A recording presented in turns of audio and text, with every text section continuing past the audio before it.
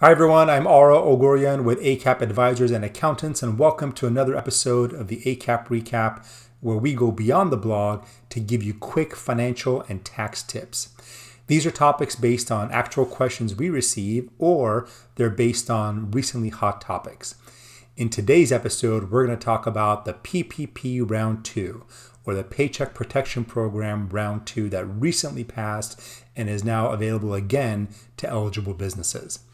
But before we begin, remember to subscribe to our channel, like and share our videos, and if there's a topic that you want us to cover, make sure you send us a message or leave it in the comment section below.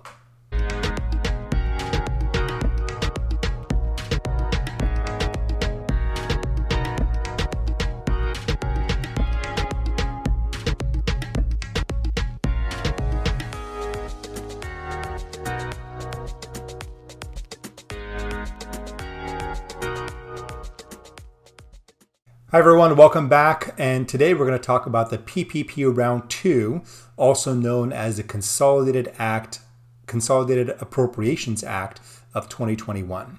Now this is an act that was signed by President Trump on December 27th, and it's a $900 billion bill, which is the largest one ever. It's over 6,000 pages, or almost 6,000 pages, and it covers a lot of different areas. It covers additional stimulus checks for individuals, expanded unemployment benefits, but the real big part of it that applies to businesses is a $284 billion that's new money allocated to the PPP program, also known as the PPP2, as some people are calling it.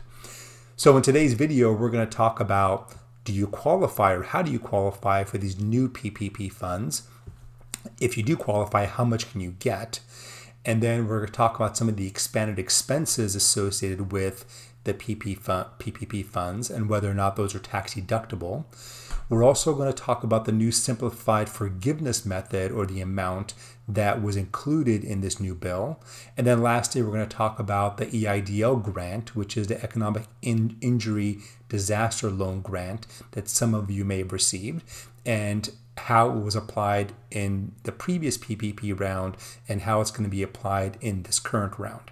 Okay, so how do you qualify for the new PPP2, or round 2 of PPP funds? First off, it doesn't matter if you got PPP money the first time around, you are still eligible to get PPP money in the second round if you meet certain criteria.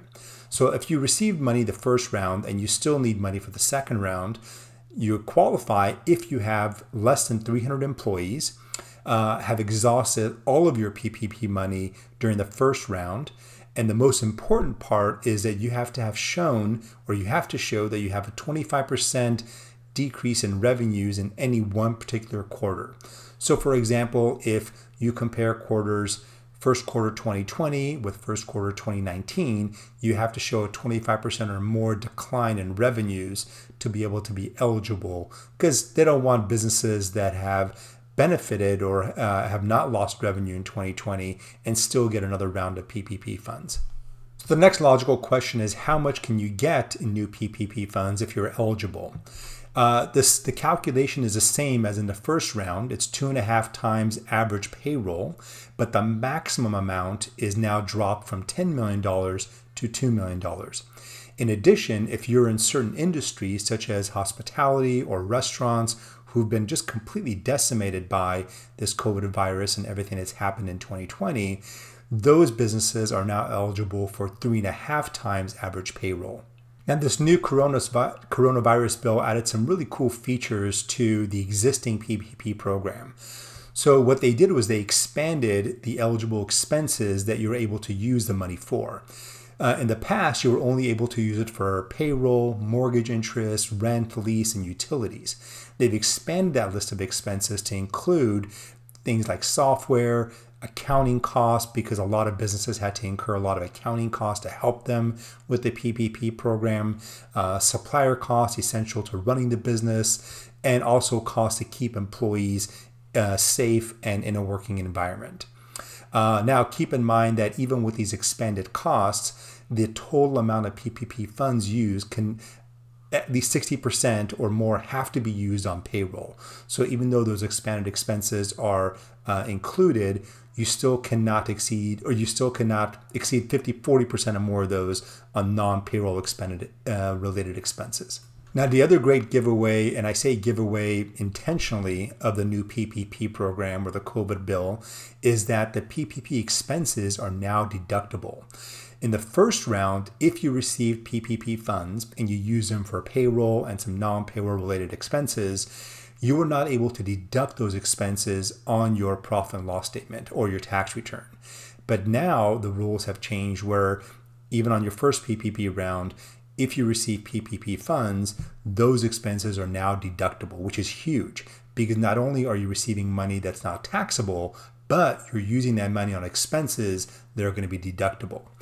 Now, one thing to keep in mind is this is on a federal level, and not all states adhere to this new rule. So, for example, in California has outright said money used for PPP expenses are not deductible. So make sure you check with your CPA to ensure if you are deducting those PPP expenses, see if that same rule applies in the state that you operate. The other two great provisions of this new PPP bill or coronavirus bill is the simplified process for the forgiveness and also how EIDL grants are treated. So let's talk about the first one first. In the first round, they had 3 forms. The SBA had 3 forms based on the amount of your PPP loan, whether or not you had a change in number of employees, and depending on those 2 factors, you'd have to use one of 3 different forms. And if you had a PPP loan of $50,000 or less, you were allowed to use a streamlined form where it was just an attestation saying you used the money properly and there was no other questions asked and the loan would be forgiven. Under the new bill, that threshold has been risen to $150,000, which also covers the first round of PPP. So if your PPP loan is $150,000 or less, you can use this new streamlined form that's going to make it a lot easier for many businesses because most of those PPP loans were under that 150 threshold. The other cool provision is that in the first round, if you received an EIDL grant, so for example, if you applied for an EIDL loan, that's to the SBA, and while you were waiting for that loan to get approved, you received an initial small grant. Under the original PPP rules, that amount had to be subtracted from the forgiven amount. So if you had $50,000 of PPP loans and you got a $5,000 grant, only $45,000 would be forgiven, and that $5,000 grant would now have to be repaid. But now that's been eliminated. If you have an EIDL grant, that, it doesn't matter, is not going to get reduced from your PPP forgiveness, which again is another huge benefit of this bill.